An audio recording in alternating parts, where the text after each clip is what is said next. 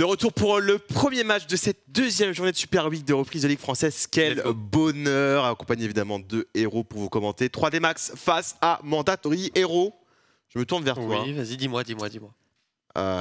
Penses-tu que 3D Max n'a pas encore montré sa vraie forme et qu'on pourrait être aujourd'hui surpris par ce match?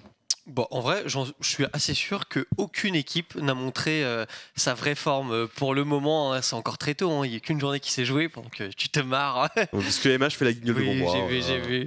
Mais oui, bah, je pense qu'aucune équipe a montré encore son vrai visage. Évidemment, première journée, premier split, grande pause, nouveau roster pour tout le monde. Donc évidemment, ça va mettre du temps, plusieurs jours, voire semaines, hein, avant de voir le vrai visage de chaque équipe et d'avoir une idée sûre de ce que ça vaut. Donc oui, je suis assez sûr que 3D Max n'a pas montré son vrai visage, et également du côté de Mandatory, c'est même évident du côté de Mandatory. Ces deux équipes effectivement qui n'étaient pas à leur prime lors de la journée d'hier, et on va du coup pouvoir découvrir un peu aujourd'hui comment ça va se passer. Au niveau des veto de map, ça devrait pas tarder à arriver.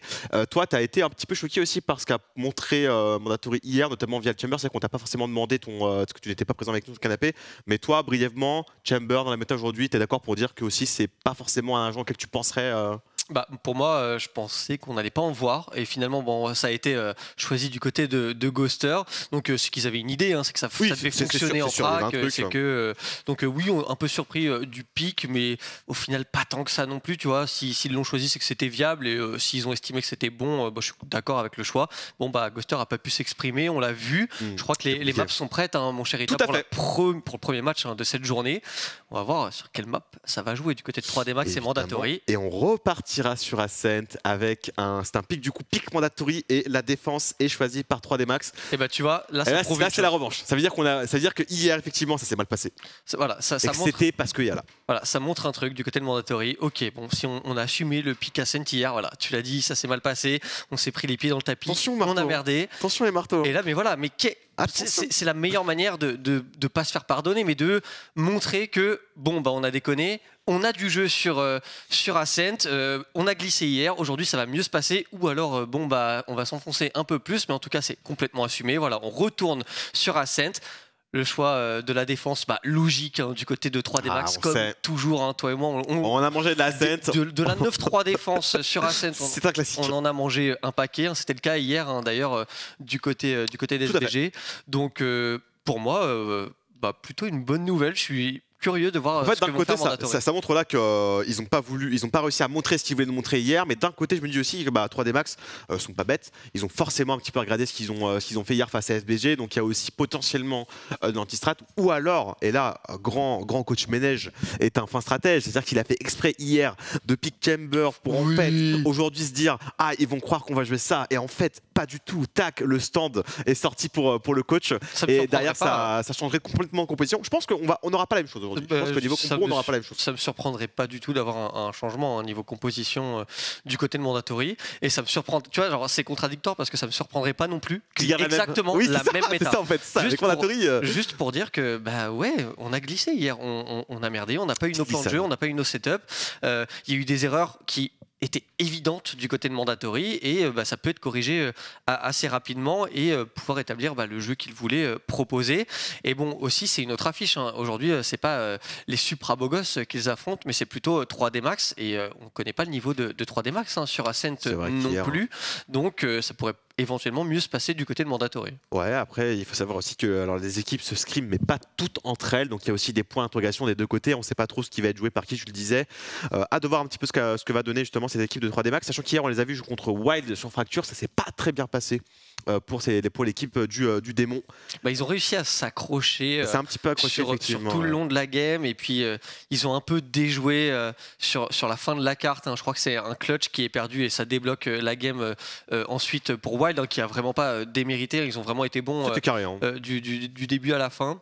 Et oui, bon petit échec hier sur Fracture. Là c'est une autre carte, on ne sait pas quelle composition ils vont jouer, donc il faut surtout pas sous-estimer 3D Max. J'en attends quand même beaucoup d'eux, hein, puisqu'ils n'ont pas été ridicules pendant la Coupe de France. Ils ont prouvé qu'ils pouvaient proposer du jeu, ils pouvaient surprendre. Et on a vu que voilà, hein, Mandatory s'est fait surprendre hier, 3D Max en est capable. C'est vrai qu'on l'a pas précisé, mais 3D Max du coup sont les ex-Valorant qui eux étaient à leur tour les ex-Atletech. Donc Atletech qui avait récupéré du coup le slot Ligue française via le Up and Down, qui ensuite ont libéré les joueurs, qui sont revenus après Valorant, etc. Et du coup c'est 3D Max qui a fait l'acquisition de ce roster. Donc voilà pour le petit point d'interrogation, ce que tu avais dit du coup Coupe de France, c'est pour indiquer que c'était du coup ces joueurs-là. On va voir comment ça va se dérouler effectivement, mais c'est vrai qu'au niveau, en tout cas sur Ascent, la tendance au niveau des compositions, on s'attend à voir du Kaio, le Kaikai, Killjoy éventuellement aussi. Je viens de dire ça. Killjoy aussi semble être désormais quasiment la sentinelle principale. Cypher est possible, on sait notamment c'était FPX qui jouait notamment le Cypher, mais c'était tard à l'époque quoi. En tout cas on va pouvoir découvrir maintenant Hero puisque les agents sont désormais prêts. On va pouvoir directement sauter sur la draft ici et découvrir comment ces deux équipes vont nous cuisiner. Et du côté de 3D Max effectivement c'est un classico-classique avec la composition standard, Kaio, Omen, Sova, Killjoy et Jett. Et changement du côté de Mandatory, voilà. Bon, on le voyait arriver, on imaginait peut-être aussi un peu l'arrogance, hein, l'ego de dire non, Chamber ça va fonctionner, non, c'est pas le choix qui est fait par Mandatory, ok, on abandonne le Chamber, on laisse tomber et on retrouve un Ghoster sur un dueliste, sur une Jett. Ça me met très bien, du coup c'est Kadavra qui jouera la sentinelle, ça c'est assez étonnant et ça rejoint aussi ce que disait hier Brahms. Brahms disait que Kadavra est un joueur aussi qui aime bien jouer sentinelle, c'est pas seulement un mec qui va cliquer avec Neon de tous les côtés, il va aussi pouvoir s'adapter. Du côté, en tout cas, du côté de 3D Max, voilà, on est vraiment sur des rôles de confort. Matelian sur la Jett, c'est très connu. Il faut aussi se rappeler que la Ascent du coup des ex Valorant ex-Atletech était aussi pas mauvaise. Hein. Moi je me rappelle de Matelian qui avait réussi à skyrocket à un moment donné. Il avait complètement décidé d'exploser et avait pris les choses en main. Et dans tous les cas, Hero, on va pouvoir, ils vont pouvoir répondre à la question puisqu'on part en game directement tout de suite. C'est maintenant. Bougez pas.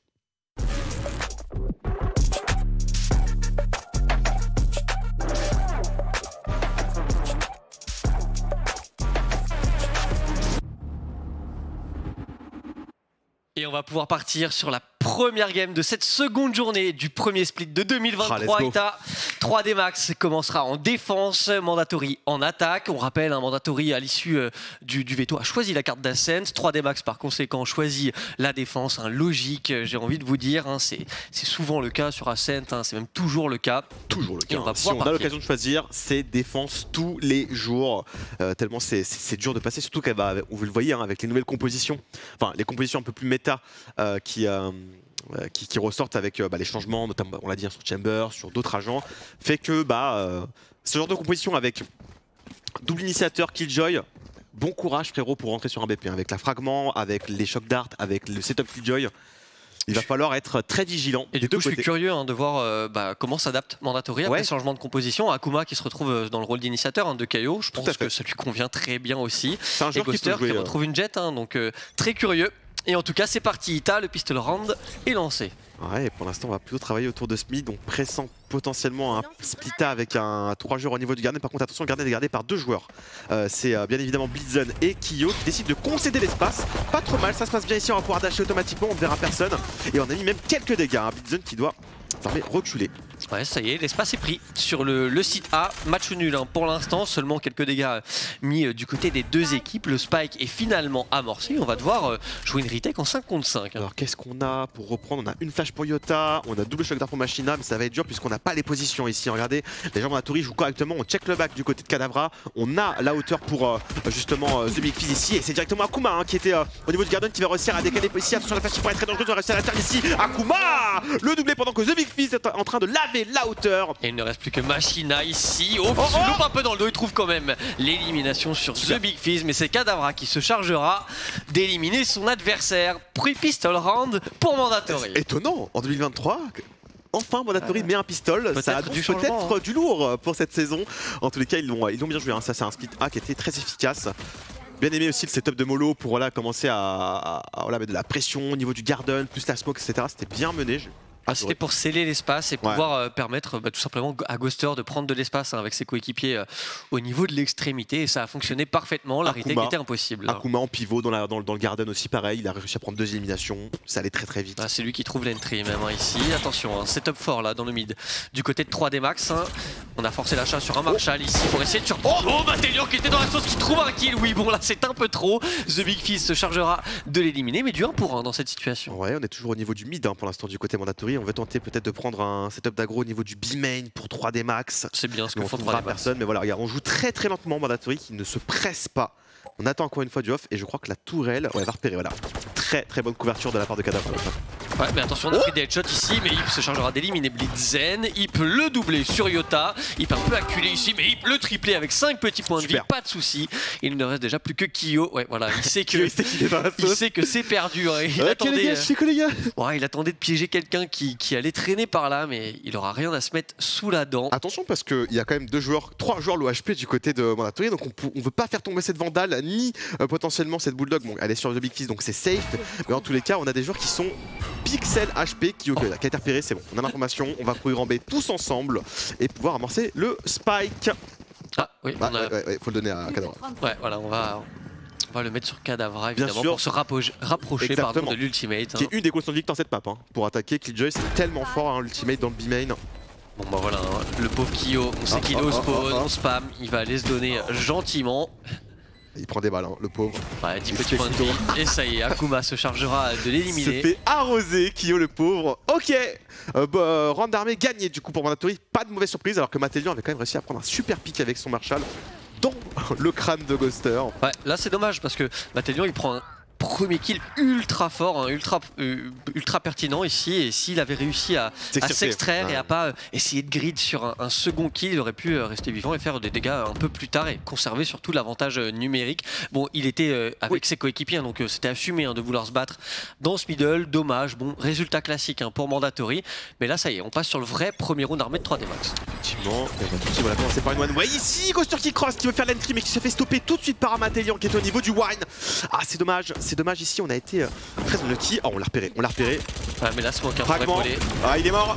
Ça va être compliqué. Non, l'updraft ici qui passera pas. Akuma à travers la smoke punira Mattelion. C'est donc du 1 pour 1. Après, ça a coûté cher du coup en termes de stuff. Dog et fragment quand même. On a tout tenté hein, pour l'extraire. Hein. On a mis une smoke, on a mis du stuff pour essayer de ramener le soda Mattelion.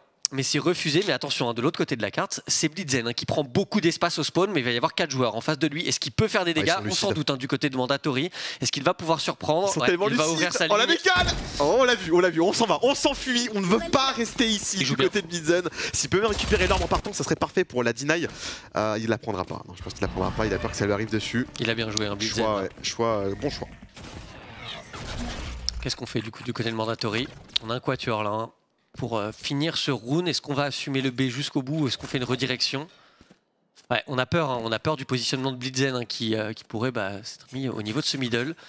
Plus que 30 et finalement non, on va pas pousser. Si, ouais, on hésitait hein, dans le call, on check dans le back du côté de The Big Fist, c'est bien sur le B hein, que le round se terminera. On va attendre le couteau potentiellement d'un. Mais là regarde, 3D max, ils sont pas dans le coup, hein. 3 défenseurs sur le A, on imagine une finition A. Seul Blitzen sur le site B pourra répondre. Hein. Attention Blitzen qui a repéré ici justement, on va réussir à décaler première fois Akuma, il reste 5 secondes, on a été révélé par la recon. Très bonne recon de Hip, est-ce qu'on peut réussir à décaler sur? Il reste 3 secondes, on n'aura pas le temps d'amorcer malheureusement. Non, pas le temps. Pas le temps ici, oh c'est dommage de se donner du côté de Hip, là ça fait une arme supplémentaire hein, qui va tomber. Après c'était le round bonus hein, de mandatory. On fait tomber quoi? Deux armes tombées, spike amorcé, bon le round est perdu, mais parfois il faut savoir concéder. Problème is, comment 3D Max va devoir gérer l'ultimate de Akuma? Ça va donner free accès sur le BP normalement. Heureusement que Blitzen est assez juste hein, dans son move. Hein. Il prend de l'espace sur une extrémité, il fait son move seul, hein, c'est dangereux. Et bon, il est repéré et bon, il cherche pas à grid, hein, il reprend son espace. Il fait le spike en plus. Il fait surtout le kill sur le site hein, qui permet d'empêcher la prise de zone. Hein. Allez, Ghoster, l'opérateur, attention. Ou la bataille mid qui va se jouer. Ça va décaler sur flash ici ou sur recon. Ouais, la flash est mise et on trouve le premier kill du côté de Maté ici. Est-ce qu'on peut faire plus? Non, Ghoster acculé dans le recoin trouve une élimination. Blitzen il est repéré et éliminé par Ghoster. Super Ghoster, gros travail là du sniper justement de l'équipe de mandatory ici. Dommage, l'idée était bonne du côté de 3D Max. On va entendre la résurrection du coup du côté du Caillot. Est-ce qu'on peut wallbang ici? On ne pourra pas. Ouais, on est couvert par Kadavra hein, qui regarde bien attentivement ce qui se passe au niveau du fond mid et du market. Et derrière, Spike toujours au spawn. Attention, on est repéré par cet alarm bot. Ouais, on pourra pas reprendre une extrémité, essayer de surprendre. Hein. Il y avait l'alarm bot. Et évidemment, on rebrousse chemin. Kyo qui reste ici en position pour essayer de piéger et de relancer le round potentiellement. Est-ce que les mandatories vont être naïfs? Attention, il est accroupi, il le sait. Oh, le corner Kadavra qui n'est pas du tout naïf. Explose Kyo dans son petit recoin. Et ça donne le free accès au A. Est-ce que Yota va réussir à avoir un timing? C'est la question. Yota condamné à l'exploit ici. Pour l'instant, il est gêné par la nanite, mais il a un bon angle et la smoke. Voilà, l'enchaînement de stuff pour l'empêcher de trouver une solution, de créer l'exploit. Et là, il faut abandonner du côté de 3D Max. Parce que le round n'est pas gagnable. Ouais, il faut garder les armes, je pense. Il faut repartir. Akuma qui tente des petits travers là. Ouais, c'est ce qu'ils vont faire, hein. Ils vont aller sauvegarder les armes. Machina potentiellement qui tente des petits travers, mais oui, il va peut-être se faire avoir, puisque voilà, Kada est en train déjà de refermer l'espace. Il trouve déjà le premier qui est sur Machina. Finalement, Yota l'éliminera. Et on ne devrait pas partir plus loin à la chasse, hein, je pense, du côté de Mandatory. Oh, quoique The Big Fizz qui va avoir peut-être un duel face à Yota ici. Et on va perdre son arme du côté de Yota. C'est le troisième round pour Mandatory. Il peut récupérer la Vandale de Big Fizz. Il aura le temps. Et ça a commencé comme ça, hein, au niveau du mid ici.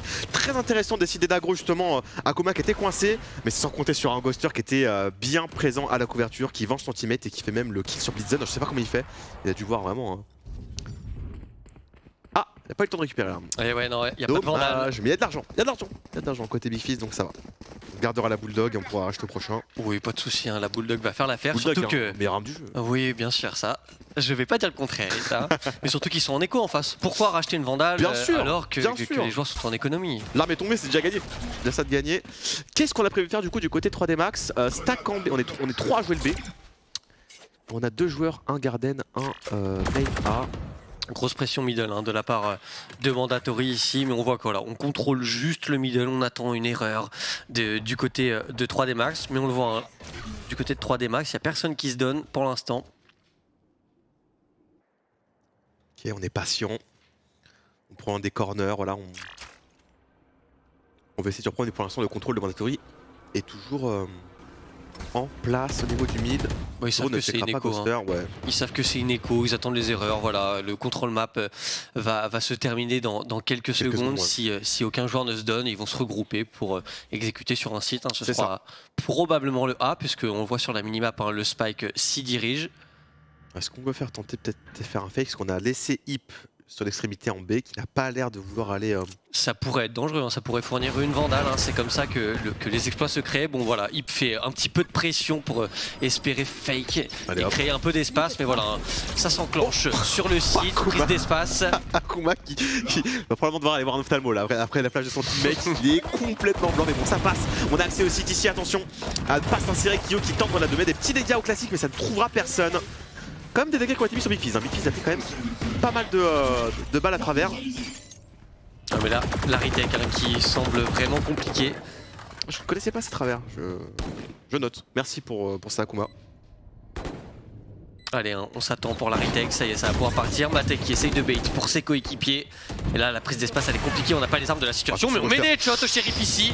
Bon, 145, mais c'est The Big Fizz et Ghoster qui trouvent les éliminations. Akuma, Kadavra à son tour. Oh, le doublé de Maté en barreau d'honneur, hein, pour faire un peu de dégâts économiques. Mais ça n'ira pas plus loin, c'est bel et bien le 4e round pour Mandatory. Ouais, on fait tomber des armes, mais malheureusement, c'est un peu comme taper dans du beurre, quoi. On a suffisamment d'argent du côté de Mandatory. Mais au moins, voilà, on se rassure un peu sur la confiance. On met des kills au shérif comme ça. Voilà, c'est toujours ça de prix pour les statistiques. Ouais, un Ghoster qui repique à 6 HP, qui n'hésite pas. Et là, Akuma, hein, très rapide. Matélian là qui met une grosse balle sur Kadavra. Et d'ailleurs, il enchaîne sur Hip. Bon, on a eu un round très classique, round de l'écho. Voilà. Ouais, voilà, il y a pas grand chose à dire. Et là, par contre, ça va être intéressant de voir comment justement 3D Max va gérer le confinement. C'est là où on va se poser la question. Et en plus, le sniper a été donné à Kadavra. Donc, on va faire entry justement Ghoster sur ce round-ci. Ouais, attention, un changement de rythme, hein, du côté de Mandatory, on veut jouer rapide, hein, au niveau du A, de la 5-0, mais là on est gêné par la smoke, on va quand même poursuivre le move. Ghoster qui s'avance ici, est-ce qu'il va se douter du joueur au niveau de l'électrique?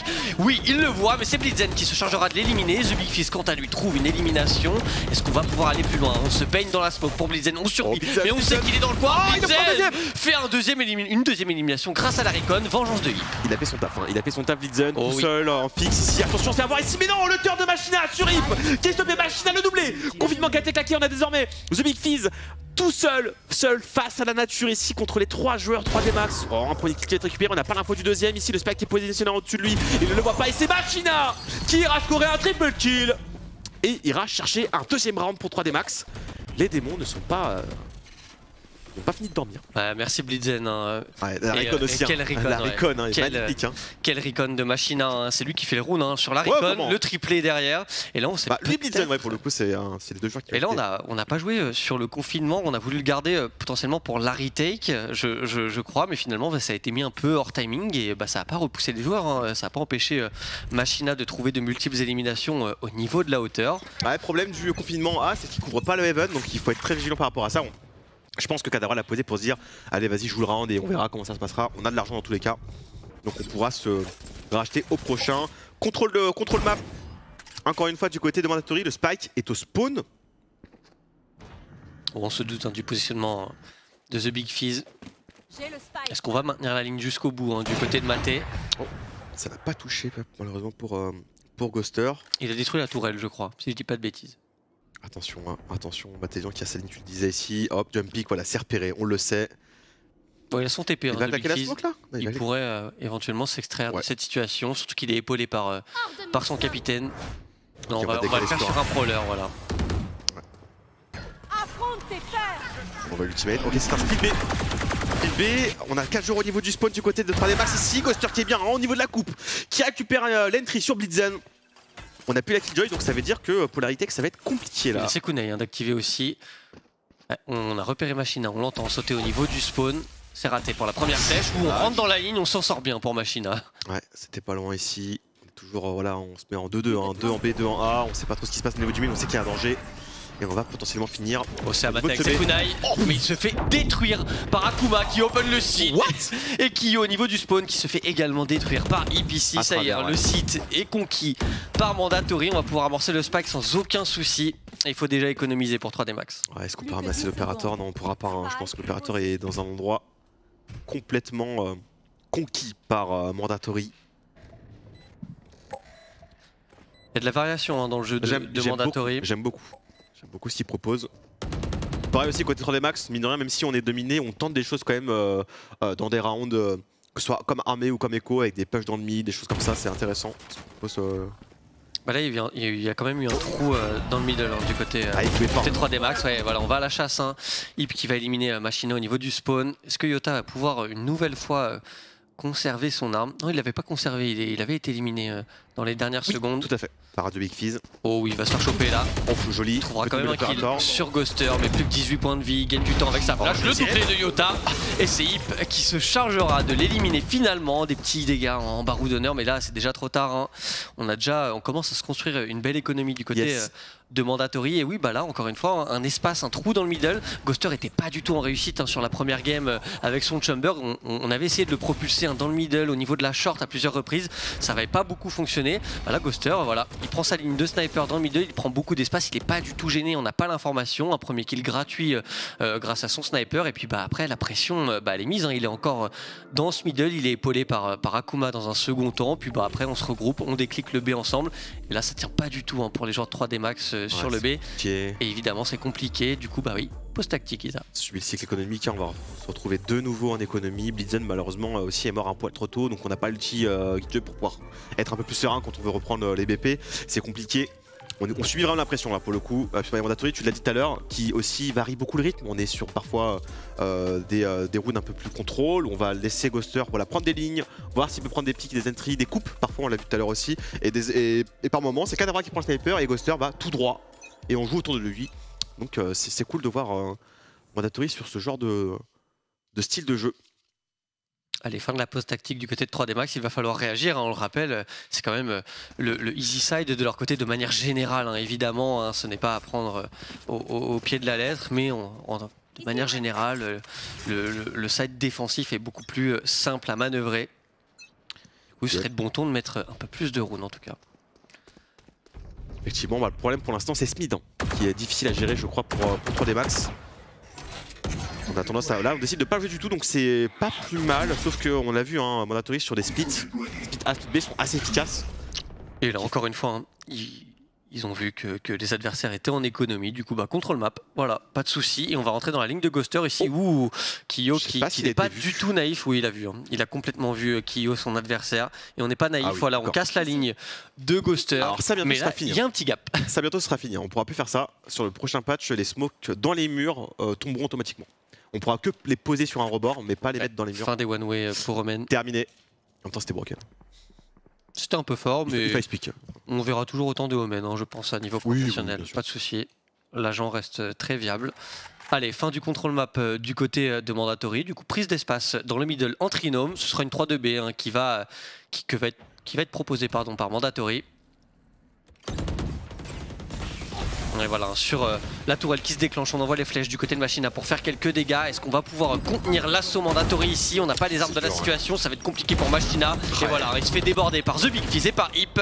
Et là, le round est déjà plié, Ita. C'est trop dur avec des classiques dans les mains, évidemment. Alors, est-ce que Yota et Mathéon peuvent faire la différence aussi? Alors, Mathéon n'a pas de shérif, mais il va pouvoir avoir un shérif du côté de Yota qui se fait punir par Ghoster et son sniper. On est désormais plutôt plus qu'en 2v5.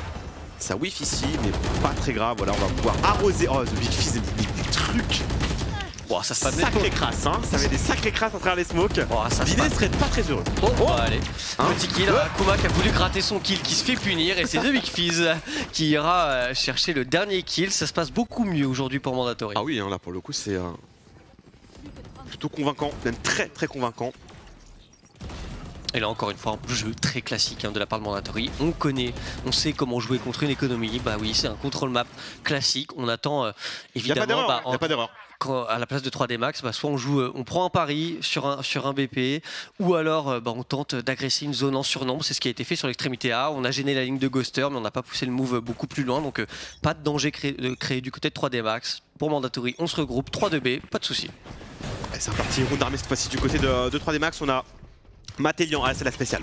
Mathélian qui prend de l'espace au niveau de la short, il est dans une smoke ici, on l'a pas vu, on va pouvoir s'extirper avec le dash. Très très bon kill du côté du joueur français. On s'extirpe, dommage, le fragment a été loupé. Mathélian qui est un peu dans la sauce ici, est-ce qu'il peut s'extirper? Non, il se fera pré-shot par Akuma qui trouve une élimination. Kyo qui surprend au niveau du 20, ici il se fera éliminer, vengé par Kadavra. 3v3. 3v3, on a pour l'instant un joueur plutôt low HP, enfin deux joueurs low HP des deux côtés, hein, Yota et Hip. On claque un drone au niveau de la chance, on trouve personne, donc on sait que c'est principalement sur site et potentiellement dans le main. Et le confinement qui va être envoyé. Est-ce qu'on a quoi détruire? Non, on le met. On n'aura rien, du tout. Mais Hip trouve une élimination clé ici. Akuma à son tour sur Yota, il ne reste déjà plus que Blitzen. Kadavra qui aura le soin de se repositionner, ça va être dur pour Blitzen ici. Kada qui renverse l'adversaire, mais c'est un peu trop tard, c'est Blitzen qui trouve l'élimination. Et on ne connaît pas le positionnement du dernier joueur, mais Blitzen qui esquive la flash, se retourne et va chercher un triplé pour sauver son équipe et aller chercher un 3e rôle. Super travail, et voilà, hein, le confinement, quand il y a un confinement pour les reprises, ça change complètement la donne, donc on concède tout l'espace, on n'a pas le choix. Et puis derrière, il gagne sur un V2 aussi. J'avoue que j'ai pas compris ce qui s'est passé. Kadavra le pourri, il s'est fait un peu surprendre je crois par la pause de Blitzen. Je crois Kadavra a gardé la hauteur au sniper et il s'est fait surprendre au niveau du gen quoi. Bah oui, il imaginait pas le joueur déjà être passé, mais ouais, là on s'est peut-être un peu emmêlé les pinceaux du côté de Mandatory. La réaction a pas forcément été la meilleure parce que là ils sont en 1 contre 2, ils doivent jouer ensemble, hein, jouer tout simplement à 1 contre 2 et ils se donnent un par un, mais bon c'est des petites erreurs de com, hein, le confinement Après Blitzen a réussi vraiment à s'insérer, tu vois. Ouais, c'est le confinement hein, qui a créé de la discorde, hein, pas de souci, ça arrive. Allez, prise d'espace rapide dans le middle, mais cette fois-ci on conteste du côté 3D max. Qui met un doublé magnifique ici, il ne se laisse pas faire avec ses 26 petits points de vie. Oh là là, MDR Murcielago qui est désormais de retour. Ah il est sombre là, il a réveillé les impactos, il est en colère, en colère. Ghoster et 6 The Big Fizz qui va réussir à prendre ce kill sur Yota et venger son teammate.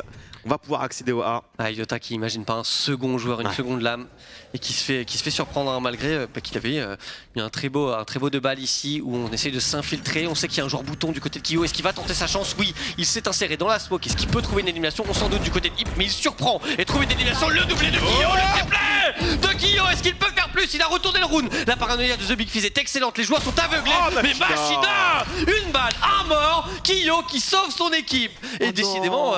On met des clutches du côté de 3D max. Bah back to back hein, littéralement, un 4v2 qui a été remporté ici, c'était un 1v2 là, c'était un 4v2.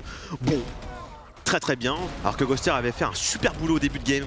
Ip il va s'en vouloir, hein. Ip va s'en vouloir parce que là on le voit, hein. Ip se doute qu'une infiltration est possible, il pré-shot et ce qui déclenche le move de Kyo, mais il y croit pas.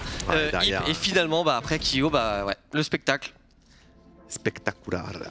Pause tactique qui a été call par Mandatory. La pause MDR du coup.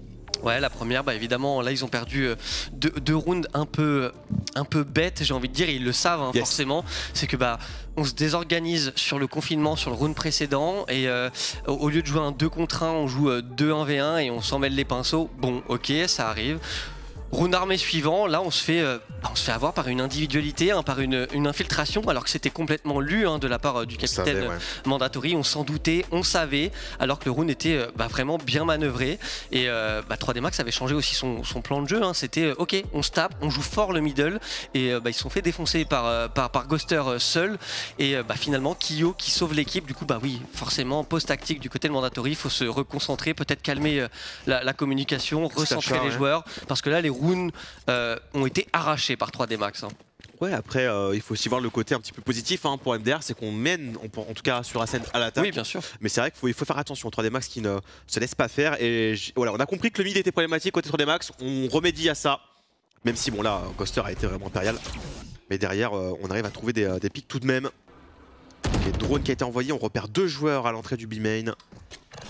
Qu'est-ce qu'on peut faire? Alors, on rappelle, c'est un achat. Il faut où ce fragment?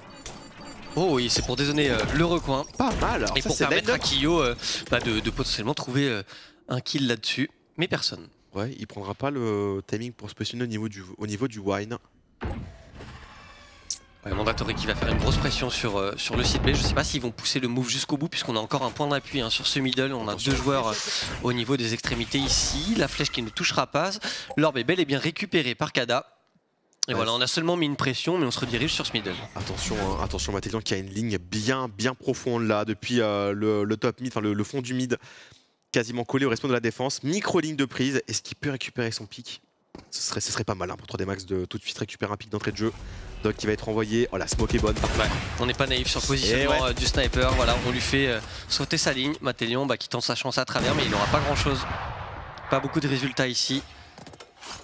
Tenter des travers hein, qui n'ont pas eu de succès, il reste 30 secondes. Qu'est-ce qu'on veut faire côté Mandatory? Ça va être un speed B. Speed B, on a juste un seul joueur hein, qui est présent, c'est Machina. Machina qui va devoir faire un gros boulot. Attention, Matélian ici, le fast scope directement sur un Akuma derrière. Ghoster malheureusement qui ne réussira pas à se faire coucher par Machina, mais on fait un doublé du côté de Ghoster pendant qu'il peut aussi récupérer Matélian. Blitzen enchaîne, mais il n'y a pas assez de temps, il reste 10 secondes. Et déjà, le spike est... va pouvoir être posé, c'est bon, on va pouvoir le mettre, c'est un 3v2, attention c'est de... Oh le kill important là, le kill important c'est fait par Blitzen, le round se relance complètement, 2 contre 2 pour 3D Max, ils peuvent complètement aller chercher ce round. Comment on joue la fin de round du côté de Mandatory? Ok, on veut jouer ensemble au niveau des stairs ici, est-ce qu'on peut trouver le premier kill? C'est fait pour Ghoster, le décale sur Flash, très bonne flash de Yota qui peut venger son coéquipier, c'est un 1 contre 1. Ghoster le HP, Ghoster qui a une balle de mourir, une balle de n'importe quoi, une balle de classique, une balle de rien du tout, pourrait l'avoir ici, Yota qui doit faire son duel correctement, ne pas se faire avoir par justement ses couteaux. Oh, on l'a vu la tête. Attention à pas se faire avoir au niveau des caisses ici, on peut se faire wallbang, on touche le plaque une première fois du côté de Yota, Yota qui fait le tour, Yota qui essaie de trouver une ligne, mais on joue, on gagne du temps, le classique est sorti, mais regardez Ghoster qui évite les balles et malheureusement ça ne passera pas. Yota ira chercher le 5e round. Non, il n'y a pas le temps, il n'y a pas le temps.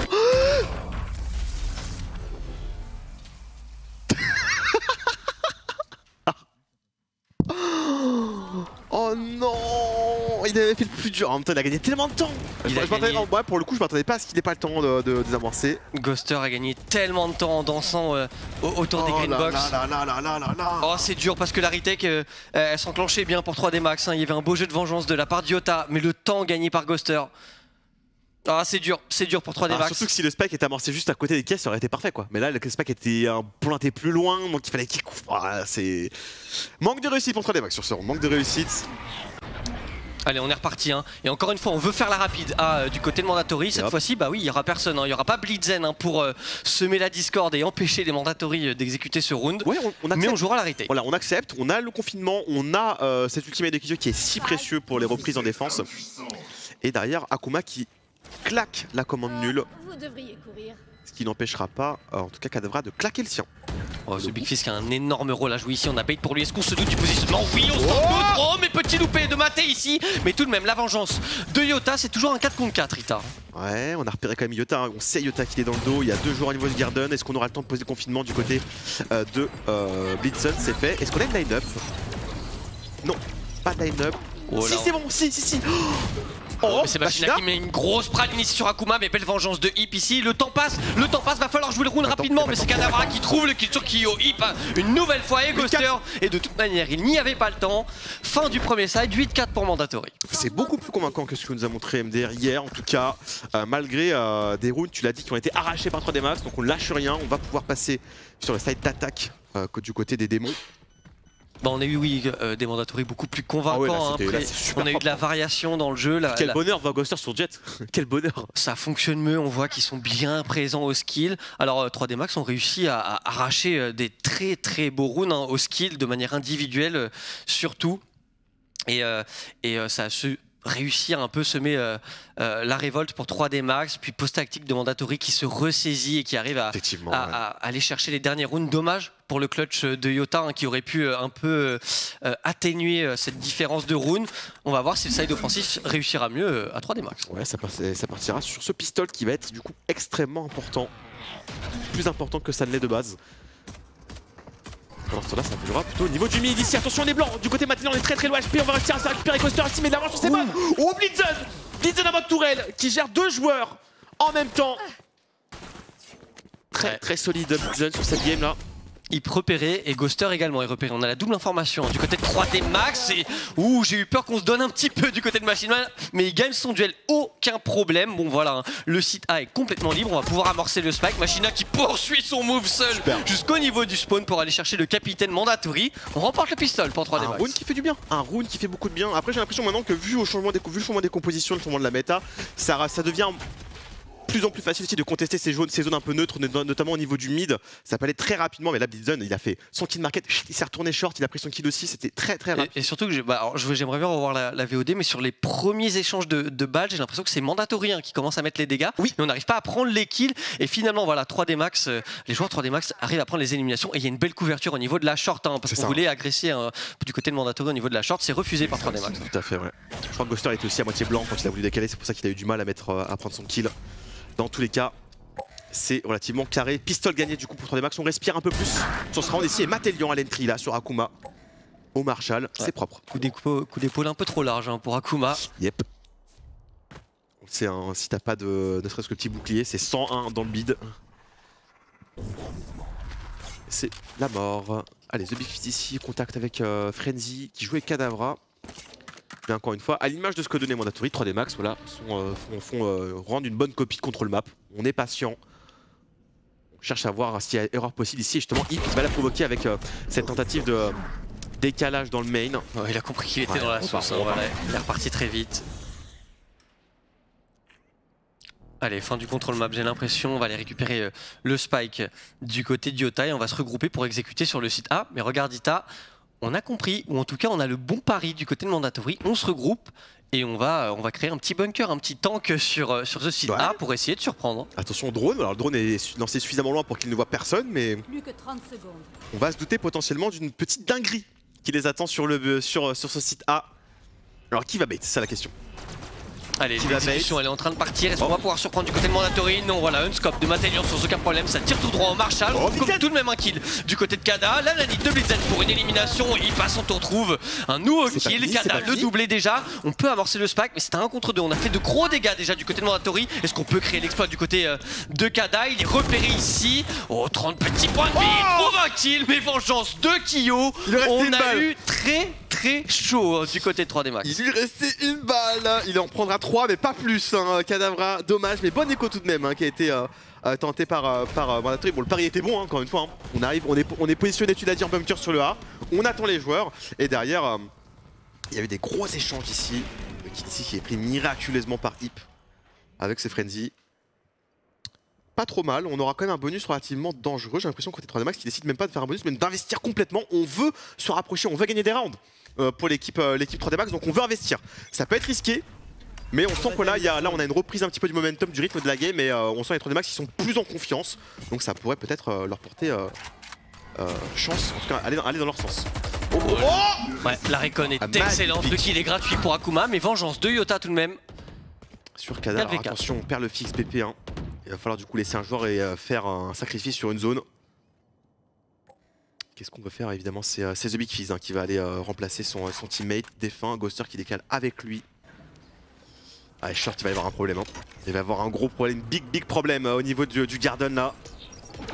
On n'a pas repéré le joueur au niveau de la green box. The Big Fizz qui pourrait surprendre, surtout qu'il sera épaulé par Ghoster. Et voilà, on prend de l'espace, on y va en déclic du côté de Yota. Est-ce qu'il va pouvoir surprendre? On a la bonne ligne du côté de The Big Fizz et on tient pas. C'est Machina Yota qui trouve les éliminations et tout l'espace est concédé sur ce site. Est-ce que Ghoster peut sonner la révolte ici? Non, c'est loupé. Et c'est toujours un 4 contre 2, Spike amorcé. Ça part bien, ce round achat bonus, achat/bonus quoi, côté 3D Max.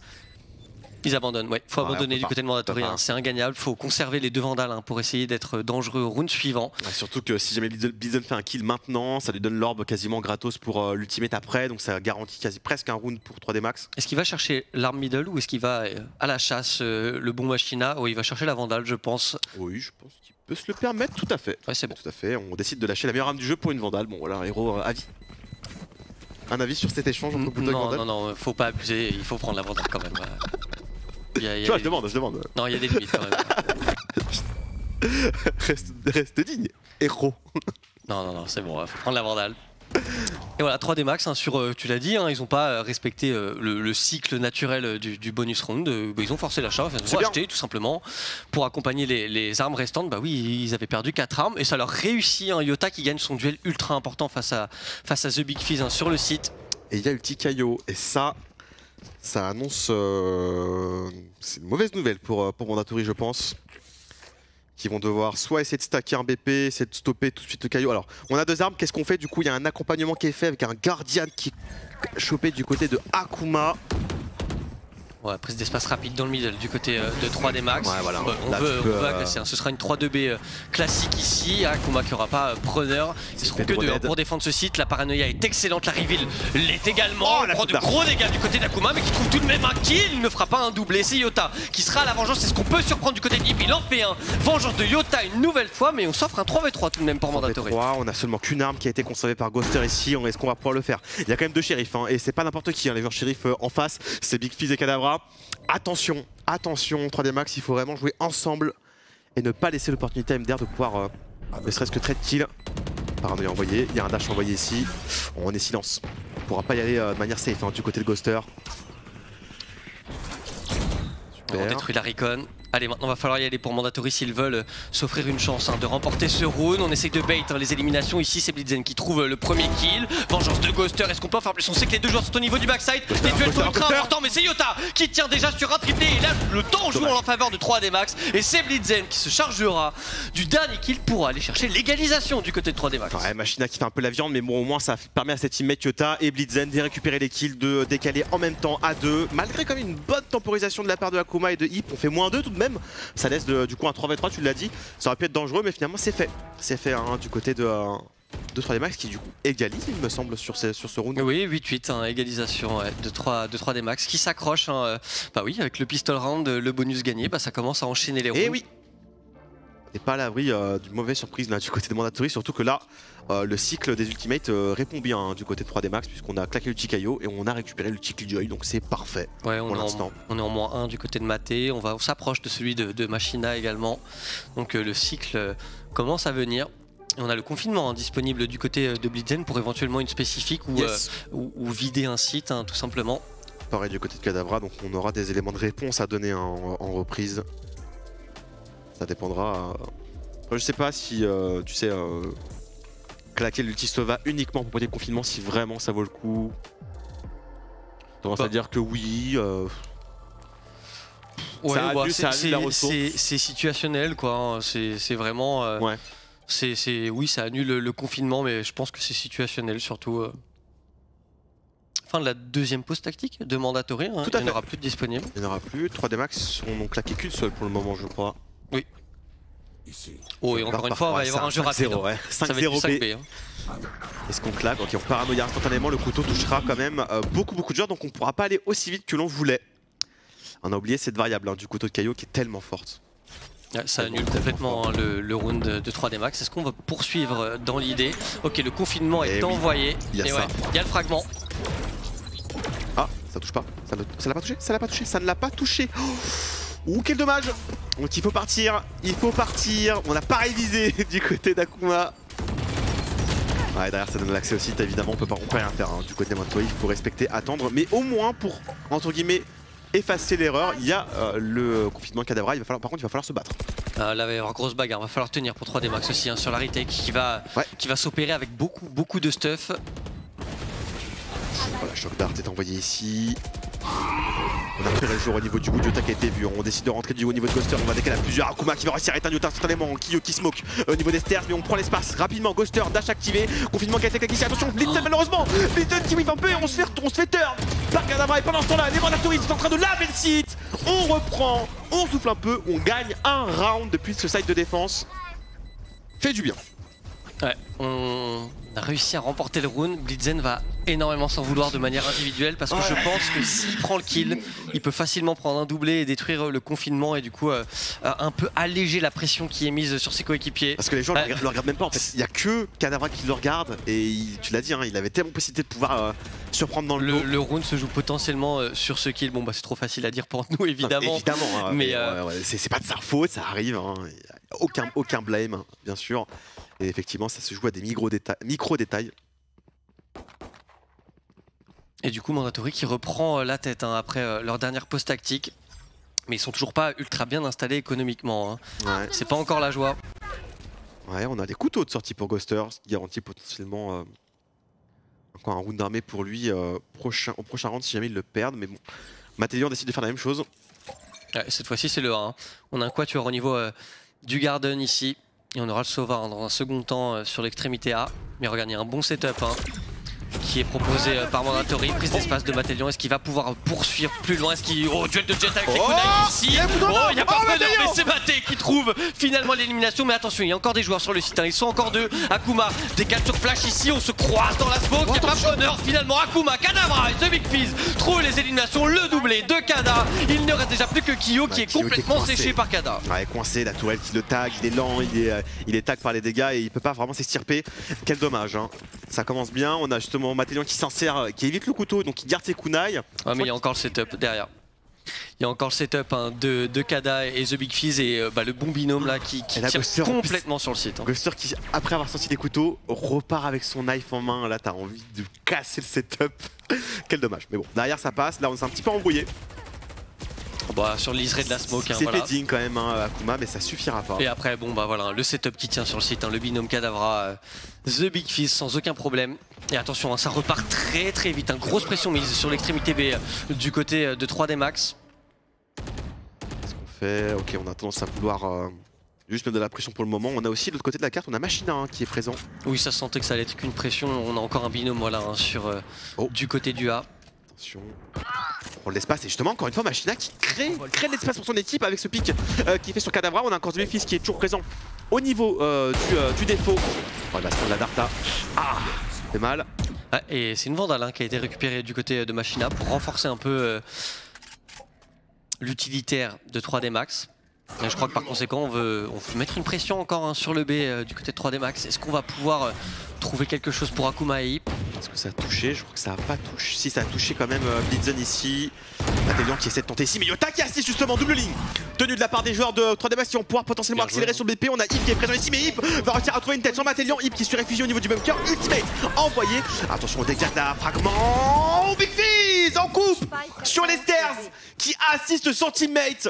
Ah, on refuse l'accès là au BP et le Spike qui est au milieu de nulle part. Ah, ça va être dur. Ça va être dur pour Kiyo. Ouf, alors là, ouais, Machina, très beau kill hein, sur Ghoster qui a voulu se repositionner au niveau du market. On s'offre un 2 contre 2, ça peut éventuellement relancer le round, mais regarde, plus que 10 secondes restantes. Ça reste tout de même d'être compliqué pour 3D Max. Hein. Ça va être dur, normalement, Mandatory ne doit pas non plus se montrer. Et ils vont abandonner, ils savent qu'ils n'ont pas le temps hein, de jouer le spike et de jouer le round. Attends, Machina, qu'est-ce qu'il fait? Oh, Big Fizz qui va se faire sécher, Big Fizz. Non, il a cancel ici, voilà, Machina qui est puni. Ah, le Spike qui, au fond de la lane, t'as envie de de cadet. Voilà, c'est le mot. C'est vraiment dommage pour 3D Max parce qu'ils avaient plutôt bien manœuvré le round. Hein. Ils avaient bien bait Akuma sur la décale. Big Fizz qui décale sur l'ultimate de Hip qui est reclus, coincé. 3D Max a la bonne solution pour bien bait Akuma, l'éliminer. Et c'est Hip ensuite qui gagne beaucoup de temps. En fait, il trouve le premier kill, il envoie son ultimate, ses prowlers, il gagne du temps. Ce qui permet à The Big Fizz tout simplement d'intervenir et de trouver un doublé. Hein. Bien joué. Ouais, bien joué à Mandatory. Ok, on joue vite. Paranoïa envoyé. Big Fizz qui va tout de suite la répondre par cette smoke au niveau du gen, mais il va se faire courir dessus, j'ai l'impression. Il y a un drone envoyé, il y a une TP au niveau du Jenny. On va pouvoir se faire punir ici par Kadavra la tourelle et les nanites. Oh, Kadavra, ici il y a la dinguerie à travers smoke sur Vincent. Attention la TP. Coaster, la collade. La collade, le triple kill du joueur dueliste des Mandatory qui vous s'offre du coup le 12e round. Alors on leur a dit non, là malheureusement ça ne veut pas passer. Quel dommage, quel dommage. On avait vu Big Fizz coincé au niveau du gen, mais Kadavra était présent. On joue à 2 le BP pour Mandatory et ça quasiment depuis le début d'ailleurs. Le jeu rapide hein, de 3D Max qui est puni à plusieurs reprises maintenant. Ça c'est cruel. Hein. Ouais, après aussi il y a de la réussite, mais il tire sur les lignes classiques, quoi. Il tire sur le recoin et puis même s'il prend pas skill, le setup il est bon. Il y a encore Ghoster derrière, il y a Kada qui est encore là. On voit qu'il y avait Hip ou The Big Fizz hein, qui était au niveau de la hauteur, qui était prêt à intervenir. Le setup était bon pour Mandatory. Ouais, allez, balle de match du coup pour MDR ici. Ils sont sur le point peut-être d'aller chercher le 1-1 durant cette super week de reprise de speed de Ligue française. On commence pour l'instant par travailler ce mid hein, du côté de 3D Max.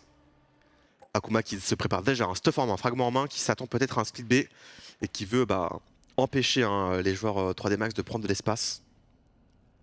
Qu'est-ce qu'on a à disposition? On a Kadavra qui a son confinement et Yota qui est peut-être la solution aussi, hein, avec notamment l'ultimate de Caillou. Ouais, la tourelle qui va finalement être détruite dans ce middle. Prise d'espace au niveau de la pizza et du market. On reprend l'information avec un couteau du côté d'Akuma. Ça y est, il a compris qu'il y a du monde qui rôde dans le middle. Ouais, il faut détruire la porte hein, du côté de Maté pour mettre un peu de pression. Ça y est, pression mise de manière classique. Okay, Machina. Mise pour 3D Max. Qu'est-ce qu'on fait maintenant? Machina qui bait un peu au niveau de la short. On claque la paranoïa tout de même. Ça va toucher, mais ça suffira pas à enlever la présence ici de Machina. Ah oui d'accord, on y va, en short. Oh là là, attention Maté qui prend quelques dégâts quand même à travers les smokes ici. Maté qui se fait, oh non, Yota le dégât sur Matélion. On veut quand même cross la smoke ici. On a repéré une première fois, une deuxième fois peut-être. Big Fizz qui en prendra qu'un seul, mais sera forgé par Yota directement. Akuma à travers smoke. Encore des dingueries décidément. On a accès au site, Kadavra n'est plus là donc on n'aura pas non plus ultimate pour reprendre. Line-up. Ouais, un peu en retard du côté d'Akuma, ça gênera pas le binôme Kyo Blitzen. Et voilà, on s'attend du côté de Mandatory hein, pour jouer la retake à 3 ensemble. Ou Paranoïa, ouais, il faut faire un move. Il faut faire un move, ok, on envoie la Paranoïa. Blitzen qui décide de ne pas pique pour l'instant. Akuma qui va décaler ligne par ligne ici. Blitzen qui claque son robot d'alarme au niveau du BP. Et ça y est, hein. La retake est en train de s'opérer, on est complètement flashé du côté de Kyo, on récupère la vision, il trouve le kill justement sur Ghoster, vengeance d'Akuma, le doublé, même le triplé d'Akuma pour aller chercher la victoire. Pour Mandatory, ils ont pris leur vengeance sur cette carte d'asset. Ouais, ce sera finalement remporté par les marteaux. 3D Max n'aura quand même pas montré un mauvais visage, mais la victoire reviendra à MDR. C'est vrai qu'hier on avait été surpris évidemment, et là on se rassure, en tout cas pour l'équipe numéro 1 française pour le moment.